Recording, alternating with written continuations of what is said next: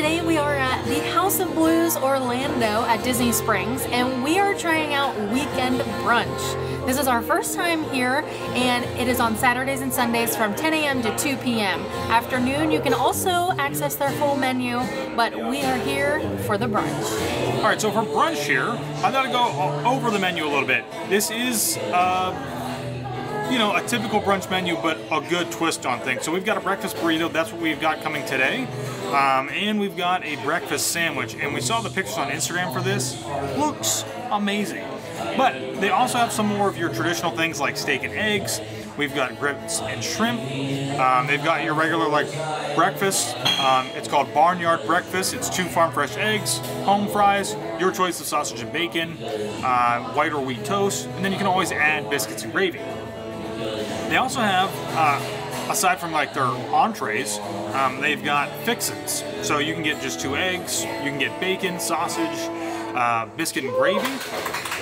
So for today, we got brown sugar chili bacon and biscuit and gravy, because anytime, I'm not a huge breakfast fan, but when we come to eat breakfast anywhere, one thing I always really like to get is biscuits and gravy. So I figured, why not try it out here? And you may have just heard them clapping as well, and that is because right now, they just started this last week, they have live music inside for brunch, and it's pretty good. I mean, this is House of Blues, so they are playing that more bluesy rocks type of genre, but it's pretty good so far. We're enjoying it, and it's going to be a good time. Now for drinks, they do have their full bar available. They also have just some breakfast like orange juice. However, they have bottomless mimosas and Bloody Marys for $15. So of course, I had to get the bottomless mimosas, so I better get to sipping. So we had a moment to try our food, and we thought we would talk about it. So I'm going to talk about the burrito. This is a flour tortilla, fries, 3 over easy farm fresh eggs, maple spiked pork sausage, braised peppers and onions, cilantro crema, cotija and Tillamook cheddar cheese, and roasted salsa. 15 bucks. I just have to come right out and say it. Best breakfast burrito I have ever had. Literally the best one. Now, it is extremely good. I would come back and eat this time and time again. What really sets this thing off, I think, is the roasted like salsa that they put over top of that. That they put over the entire burrito, and then it's just like the combination of flavors that you have inside there. The braised peppers and onions, these are big slices of peppers, both green and red, plus you've got the onion in there, and then not to mention that it is just a huge serving to begin with. Now it is not served with a side, and that is kind of why they have the fixings down at the bottom, but for 15 bucks, I would totally come back, get this again. I don't need a side with it. I'm not even gonna be able to eat the whole thing. I'm gonna take half of it home. One of the server guys came by and he's like, "Bitch, you can't eat that." And I'm like, I can't eat it all. But it is fantastic. This is the biscuit and gravy. It's $4. It's just 1 biscuit with the gravy. It's your classic style sausage gravy. Pretty good. It's not, I think sometimes some gravy, this might sound weird, is a little too sausagey.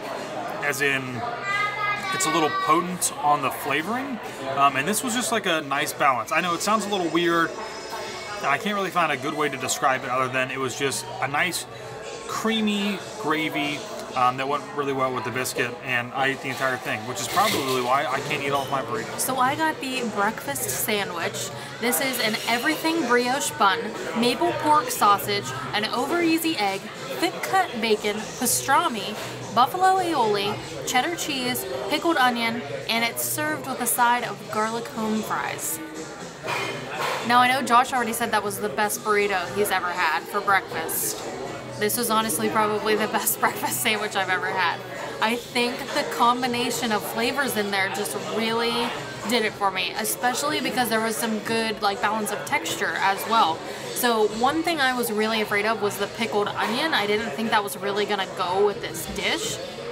However, I had a bite with the pickled onion and without the pickled onion, and you have to have the pickled onion. It like, there's something about it that just balances out the whole entire sandwich.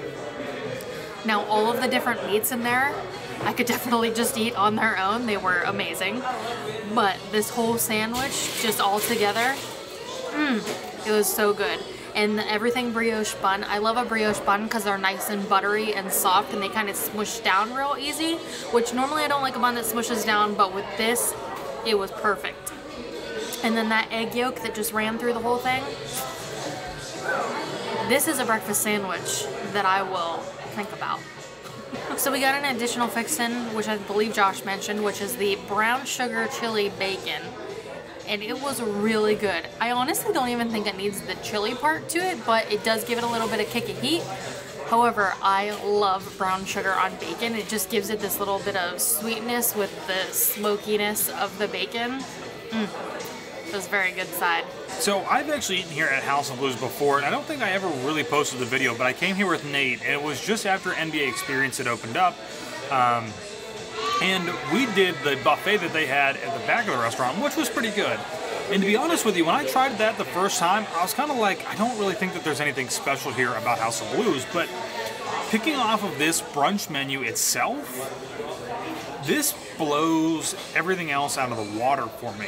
Like I said, I'm not a breakfast person, but I would love to come back and have this burrito again. Whenever I've always thought about brunch or breakfast here in Disney Springs, the first thing that comes to mind is, did you get it? Did you guess? Chef Art Smith's Homecoming, of course. Buttermilk, fried chicken, and the biscuits, everything they have got there. This has officially pushed that back to number 2. This would be number 1. And I can't get over it. It's really, really good. And what's great too is that it's not super busy here right now. They have a ton of seating. They are abiding by all of the social distancing standards that have been set. And they were even actually taking walk-ups today. So you don't necessarily have to have a reservation, it sounds like, but of course you should always have one before you come because, well, it just guarantees that you've got a table to sit at when you come, obviously. Sorry, I just can't get over. All right, so we just finished eating here at House of Blues, and it was fantastic. Great meal. It really was. Taylor's a little on the tipsy side. Don't say that. That's leaving. We're going to leave that one in. I think bottomless mimosas, she had maybe 5. So she definitely got... I had 4. Okay, well, close enough. She got her money's worth, that's for sure. But really great. It's a nice place to come in, relax, hang out. It has definitely filled up since we checked in. I think they basically have everything that they can see was seated. Yeah. It was good. It was a really good brunch. When I saw that there was a breakfast sandwich on the menu, because it doesn't say anything very specific when it just says breakfast sandwich, but then the description, it was like, oh my gosh, I have to get this. Sounded good. Yeah, and it was amazing. So in total, because you guys are always asking how much it costs, for brunch today, we've got 2 entrees, 2 sides, 2 drinks. 2 fixins. 2 fixins. It was about $65, and that was before the tip. So... maybe a little bit more on the expensive side, but I think the portion sizes were really decent. I do too, and I think for a brunch, especially with the bottomless mimosas, I thought that was a pretty good price. Me too. And the drink that I got, that what was that, like Morning Mule for $9? I think that wasn't too bad. No, those are pretty decently priced cocktails, I think. But yeah, all in all, I think I would definitely come back here, eat again, and we would recommend that you guys do it too. Yeah. So let us know if you have ever had brunch at the House of Blues.